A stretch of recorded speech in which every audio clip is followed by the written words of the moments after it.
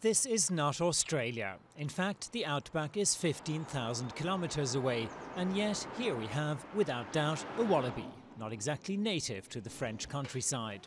A few red-necked or Bennett's wallabies escaped decades ago from a local reserve and have since thrived in the wild. The Wallabies integrated really well into the local ecosystem because they found food and shelter here. They're safe because the forest gives them shelter, and they find plenty to eat, feeding mostly on wild berries and green plants.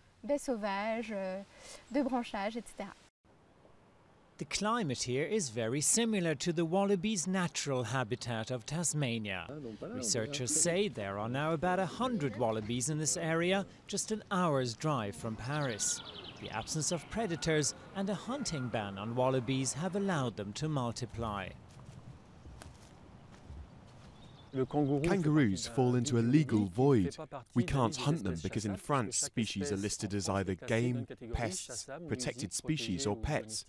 Kangaroos appear nowhere. The only real threat are motorists. We probably have about 30 to 40 collisions per year. Not all are deadly, but 15 to 20 animals do get killed. In the event of a crash, local authorities can provide drivers with an official document to convince skeptical insurance companies.